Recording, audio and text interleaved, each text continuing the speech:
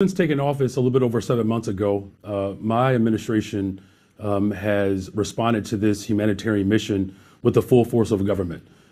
We have roughly 15,000 people living in shelters, temporary shelters here in Chicago, nearly 27 shelters total, 4,500 children in our Chicago public schools system, providing health care, and also making sure that we are screening individuals as they come through the city of Chicago, providing, again, on-site vaccinations at all of our shelters. And this certainly has been a remarkable challenge that my administration has had to face, and quite frankly, a challenge that we are experiencing all over the country. But let me just say this and make this very clear. What I have said repeatedly is that we have to have coordination. Since taking office, we've had an uncoordinated approach.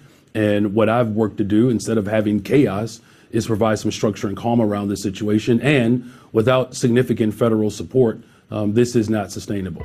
Hello, family. Welcome back to another episode of Journey to Harmony. I'm your host, Richard Harmon. Welcome you back to everyone's favorite meme, Brandon Johnson. Brandon Johnson is the mayor of Chicago, and he is going on a continuous rant about how he doesn't understand why there's not enough coordination in terms of the migrant crisis. So right now, the Chicago is kind of feeling the pain right now as they are receiving migrants on a daily basis, bus loads as well as plane loads as well as people on the trains. Governor Greg Abbott has decided that he's going to send migrants evenly throughout the country. New York City was the first to receive. It received over 160,000.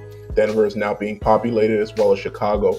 And the mayor of Chicago continues to be annoyed by the entire process, due mostly for the fact that he just doesn't really want to accept any more people. He sees himself as being the czar of Chicago, and he's upset a little bit about the whole process that's happening right now.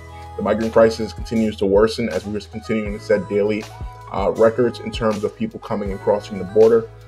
This is what is being reported, not exactly of what is not being reported. So again, there's people who are being detained and there's people who are not being detained and sliding directly into the country. And this is going to be causing an issue here shortly. So I'm going to play a video. We'll watch a little bit of this. Well, what I mean by uncoordinated, what Governor Abbott is doing is, quite frankly, it's reckless. I had a delegation to actually go to the border and see firsthand the challenges that our bordering states and our bordering cities are experiencing right now.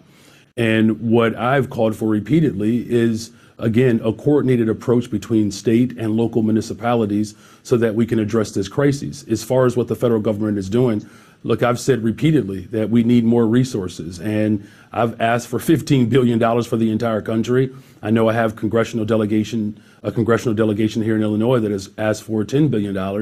Look, the technical support that we receive from the federal government, we appreciate that. Work authorization to put people on a pathway to sustainability, I certainly appreciate that. And without real significant investment from our federal government, it won't just be the city of Chicago that won't be able to maintain this mission. It's the entire country that is now at stake. But in no way what the state of Texas is doing is helping the cause. As much as we recognize that there are challenges, significant challenges at the border, and we do need real substantive immigration reform and policies that allow us to have a structure and a pathway to citizenship. But again, sending buses all over the state of Illinois and all over the country is reckless and, quite frankly, is dangerous. I met with 80 mayors just last Friday to have a more coordinated approach for the state of Illinois, along with county officials. That is what is required in this moment, a real sophisticated coordination while also pushing the federal government to provide the resources and support so that we can actually sustain this mission. Anything short of that, quite frankly, is reckless. All right, perfect. So there it is. You have it once again. Mayor Johnson, he's going out of his way to make sure that he talks about coordination. When he speaks about coordination, what he's basically saying, again, you give us time to figure it out and then we'll come back to you later while Texas is bombarded. Texas does not receive coordination. They receive 10,000 people at their border every single day. Can you imagine 70,000 people per week? 300,000 plus per month, and that's just what is being caught. People who are turning themselves in. There are other people who are navigating different parts of the border and they're sliding in undetected. So again, these are just official numbers. There are definitely unofficial numbers that are likely closer to the 7 million, 8 million overall in the last 2 or 3 years. And this is only going to increase. There is a huge migrant crossing that's currently going right now. I'll put that photo up here for you. And many people are sitting down worried about how is this going to last, what's going to happen. President Biden again is yet to make an official response to this. Can you imagine? The president of the United States is being